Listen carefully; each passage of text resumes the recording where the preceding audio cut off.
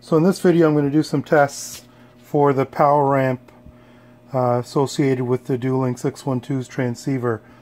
So for the first test, what I did was I went ahead and I grounded the input to the power ramp, and I measured all the quiescent DC voltages at various points in the circuit, and this is what I measured so far.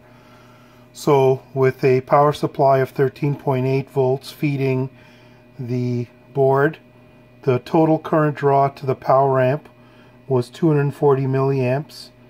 The stages 1 and 2 was drawing 141 milliamps, and the IRF 510 was drawing about 100 milliamps. So what I did was I measured the various voltages at the transistors and at the IRF 510 MOSFET.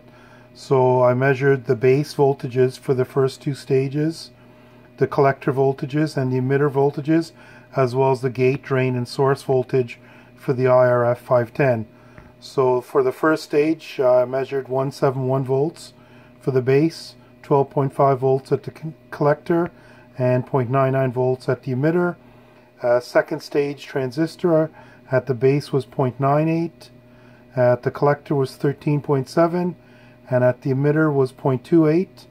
At the IRF 510, at the gate was 404 volts, at the drain was 13.7 volts, and at the source was 0 volts, and that makes sense because the source was grounded.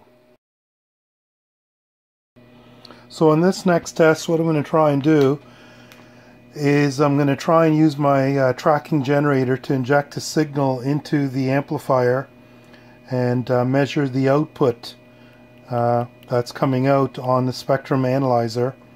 And the output of the tracking generator is I think it's going to overdrive the stages, but I'm just curious to see what the output is going to look like. So the way I've got the spectrum analyzer set up is I've got 10 dB attenuator connected to the tracking generator port. So the tracking generator is set up to put out minus 20 dBm. So with the extra 10 dB, the tracking generator is putting out minus 30 dBm. And I've got an extra 10 dB of attenuation going to the input of the spectrum analyzer, and I've got the spectrum analyzer adding 51 dB of internal attenuation, so that's 61 dB of attenuation, and in total between the two ports I've got 70 dB of attenuation.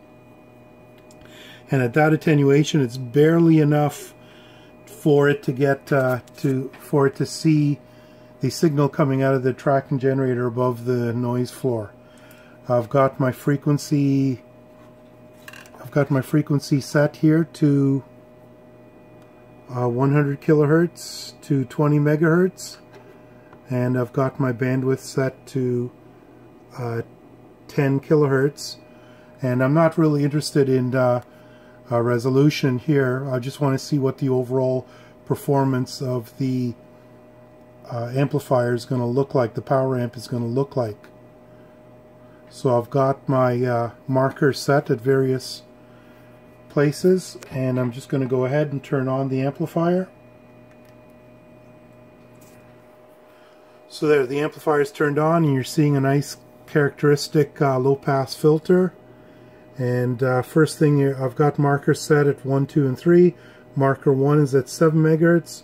Marker 2 is at 9.8 megahertz, which will be the harmonic for the carrier, which is 4.9 megahertz, and 14 megahertz, which is the harmonic of 7 megahertz.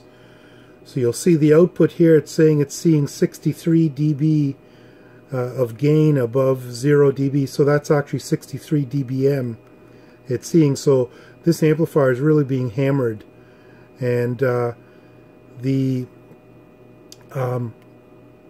first harmonic is about 17 dB below the 63, which is, roughly about 42, 43 dB of attenuation, which seems to be okay, because I believe the FCC wants about 43 or 44 dBm of attenuation for that first harmonic.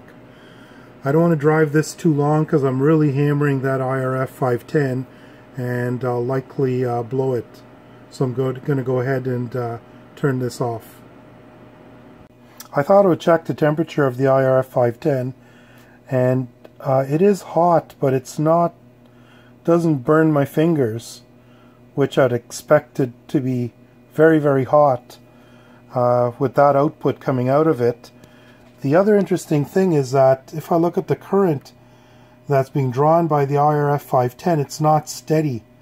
It's bouncing around here. This is DC current bouncing around.